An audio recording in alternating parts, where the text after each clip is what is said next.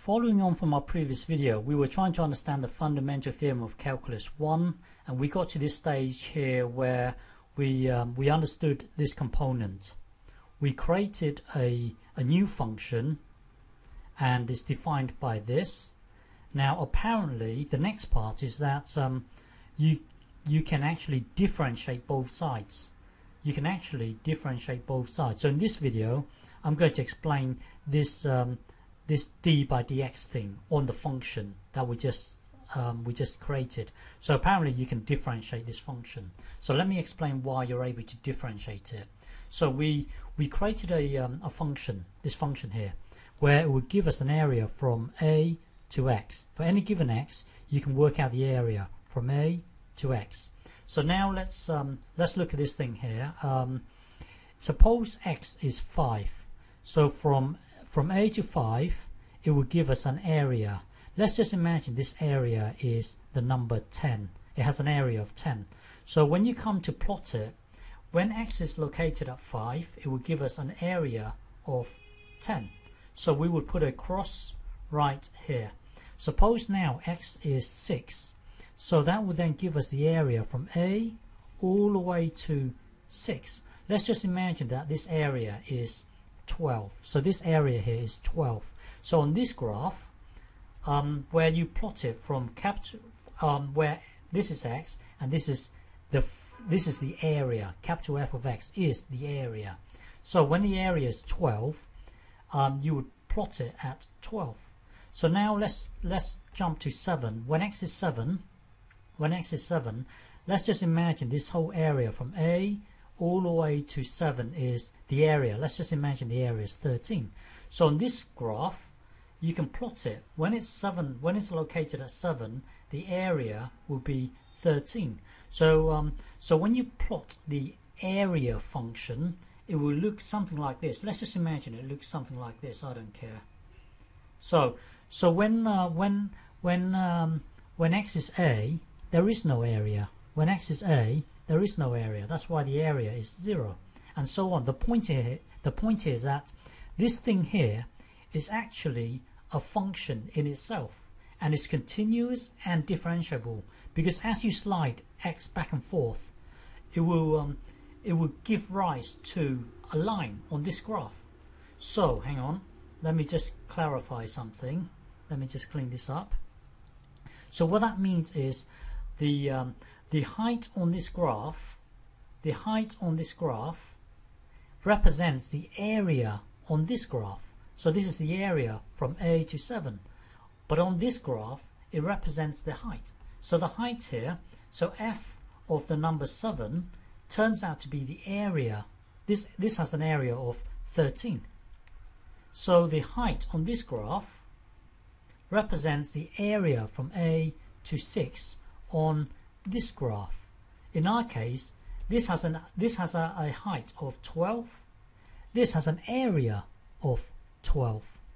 So here it has a height. So f of 5 here, in our case, it would have a height of 10.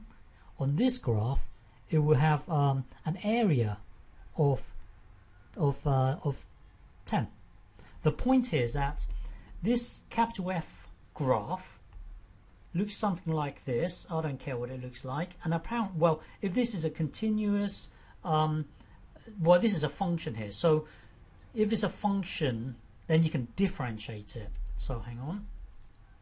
If it's a function, so let's just say, if it's a function, if this is a function, then you can differentiate it. So hang on. So what that means is we start out with this. Apparently, well, this is a line graph here. You can see that here. Well, if it's a line graph, then you can differentiate this. You can actually differentiate it. So you can actually d by dx it, if that makes sense. And then if you differentiate the left hand side, we are just going to call it capital F prime. So because this is a line, a continuous line, you can differentiate it. So differentiating this, you would get the height divided by the cross. That will then give you the average gradient, and then take the limits as h tends to 0. then it will give you the true gradient. So hang on, let's try and differentiate this. So to differentiate this line here, you would get the height. So what is this height here? Well, this height here would be capital F of x plus h, take away capital F of x, because to get this height here, you would get this whole height, which is this thing here, because you would put this into the x, that would then jump to fx plus h, and then you would need to take away this length here. Well, this length here is the same as this height here, which is f of x. So let's start again here. To differentiate this line here, we would get this height, which is given by x plus h, take away this height here, which is the same as this height here, f of x, and then you would need to divide it by the across. What is this across? Well, it turns out to be h. So this across length is h. So you would divide it by h. So this thing here gives us the average gradient. But to find the true gradient, you would take the limit as h tends to 0. You would take the limit as h tends to 0. Then that's really you finding the gradient of that line. Well, the gradient of that line, on the left hand side, we're just going to call it f prime of x. So the point here is that it gave us a line graph. Because it's continuous and differentiable, we can actually differentiate this line graph. So that will then give us this thing here. So hang on, going down here. So it is possible to so originally we had a function like this: f of x equals the integral from a to x f t dt. Well, this here turns out to be a line graph. We can actually differentiate it. And then on the left hand side, we don't know what's happening over here. We're just going to call it capital F prime, because prime represents us differentiating a function. So this is nothing more than a name. Well, capital F, when you differentiate it, we're just going to assign a name for it. We're going to call it capital F prime of x. So you can actually differentiate it. So now let's look at this thing here. Hang on. So here, remember the height here represents the area on this graph from a to x, and this height here represents the area from a to x plus h. So this area here represents the height over here. So when you look at this thing here, what is this thing here? Well, on this graph, it would be you putting x plus h into the function, and then it would jump to here. That would be the height. But then on this graph, it would be the area from a to x plus h. That's this area here, from a to x plus h. But then when you take away f of x, on this graph, f of x is this height here. So on this graph, it is from a to x. So on this graph, well, what I'm trying to say here is that this numerator turns out to be this area here, take away this area here. So what you're left with is the area in between, from x to x plus h. So this numerator represents the area in between x and x plus h. On this thing here, it represents this height. Remember, when you divide it by h, it will give you the average gradient.